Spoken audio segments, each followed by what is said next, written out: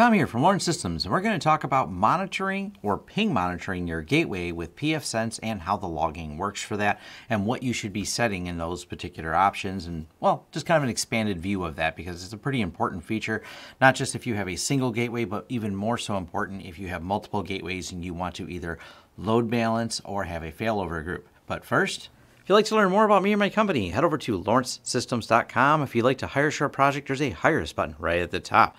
If you want to support this channel in other ways, there's affiliate links down below to get you deals and discounts on products and services we talk about on this channel, including a link to our Patreon if you'd like to become a Patreon supporter.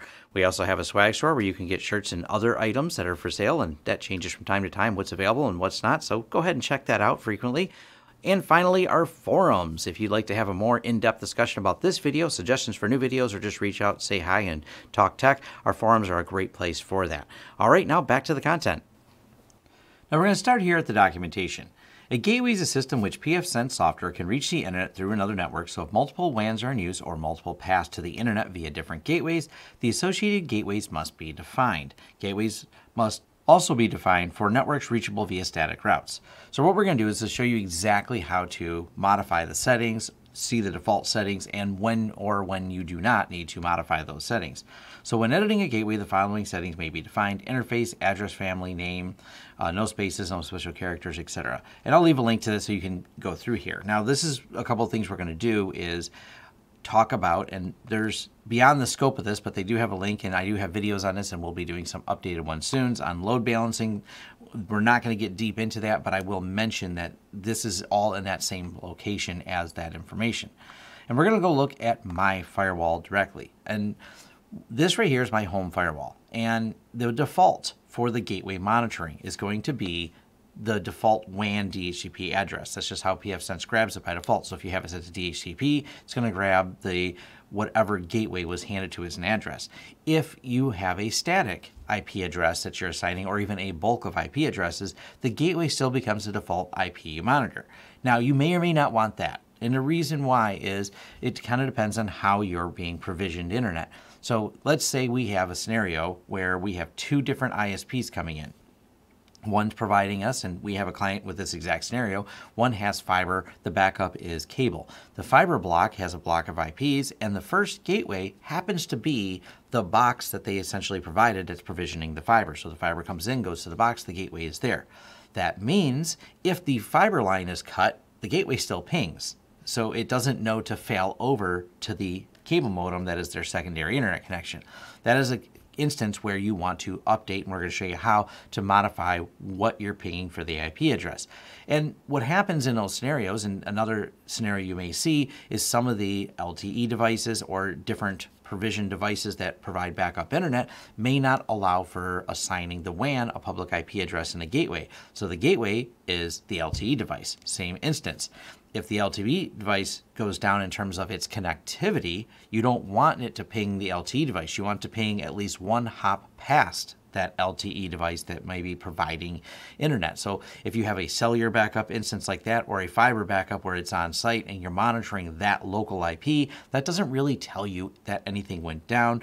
And it doesn't usually ever have any packet loss unless there's something wrong with the physical layer between that connection to that box and the pfSense, which it's just a rare scenario. It's just not something that happens. So in those scenarios, you want to go one more hop out, whatever that next hop is going to be, so you can find a steady connection and say, all right, that's what I want to monitor.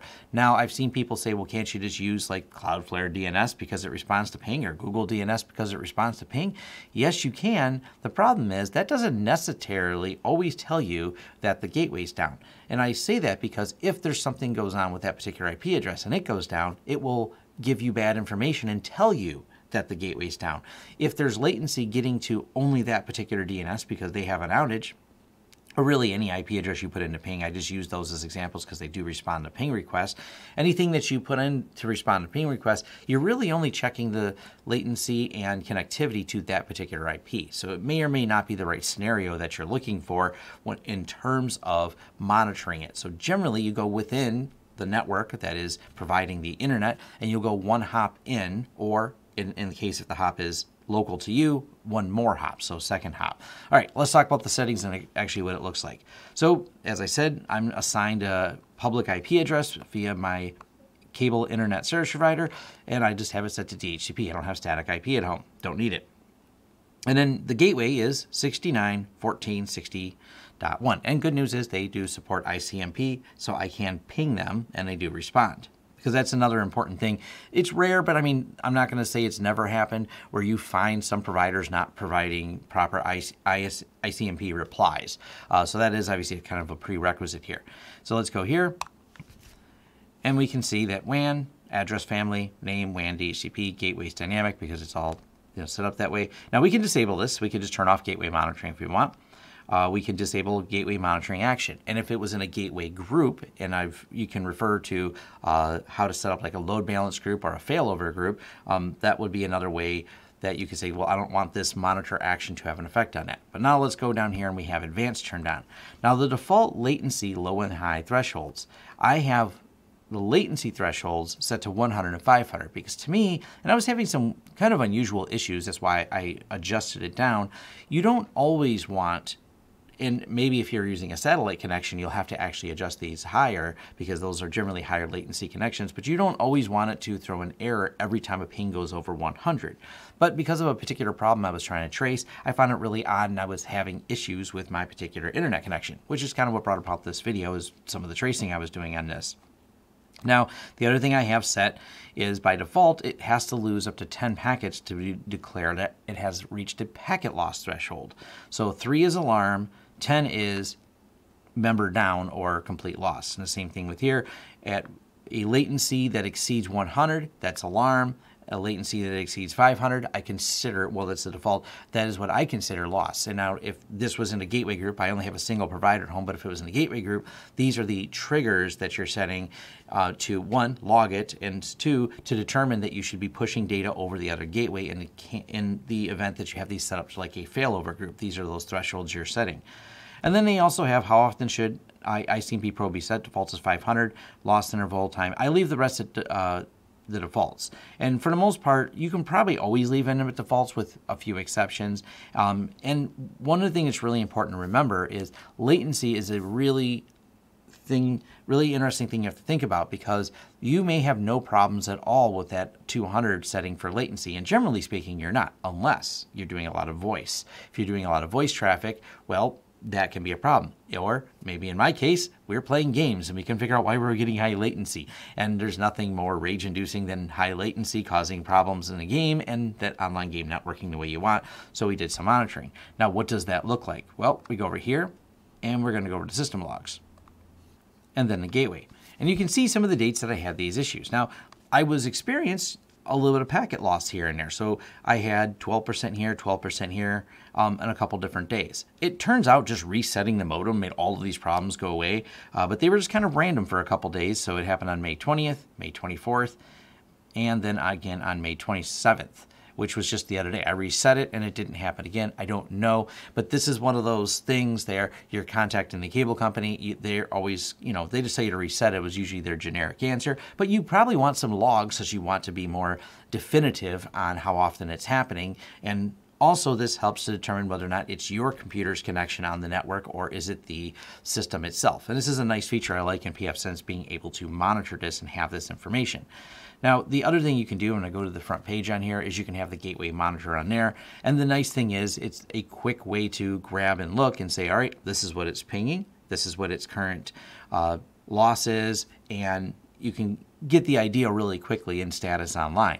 Now, when you adjust those settings, it'll give you that status because the status could be like packet loss or latency on there.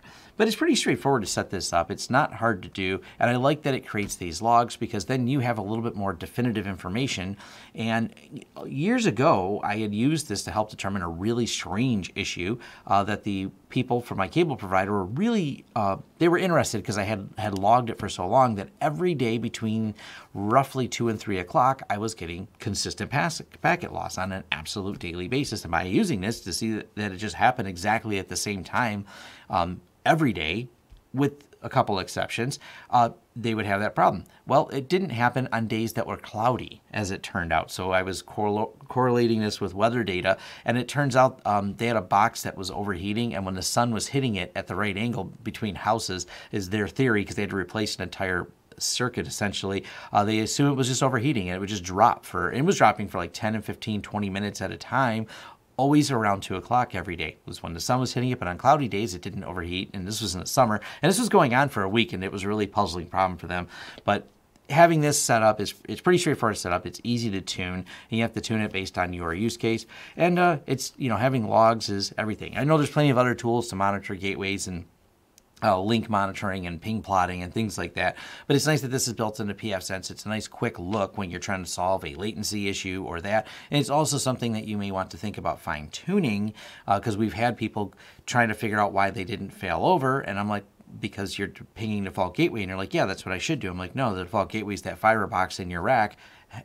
When someone cut the fiber line in a basement, it's not pinging out any further, so it didn't instantly fail over to your backup connection because of that. So we had to put it one hop out. So there's, you know, edge case scenarios where you do have to make some modifications to it. I just wanted to raise some awareness and kind of do an explainer of how that works. I will be doing some future videos though related to load balancing and how that works, because same thing, you want to push connections to whatever connection has the lowest latency, and that is something you can do by adjusting the settings like they say in the documentation. That'll be a future video and goes beyond the scope of this particular talk. Thanks. And thank you for making it to the end of the video. If you like this video, please give it a thumbs up. If you'd like to see more content from the channel, hit the subscribe button and hit the bell icon if you like YouTube to notify you when new videos come out. If you'd like to hire us, head over to lawrencesystems.com, fill out our contact page, and let us know what we can help you with and what projects you'd like us to work together on. If you want to carry on the discussion, head over to forums.lawrencesystems.com, where we can carry on the discussion about this video, other videos, or other tech topics in general. Even suggestions for new videos, they're accepted right there on our forums, which are free. Also, if you'd like to help the channel out in other ways, head over to our affiliate page. We have a lot of great tech offers for you. And once again, thanks for watching, and see you next time.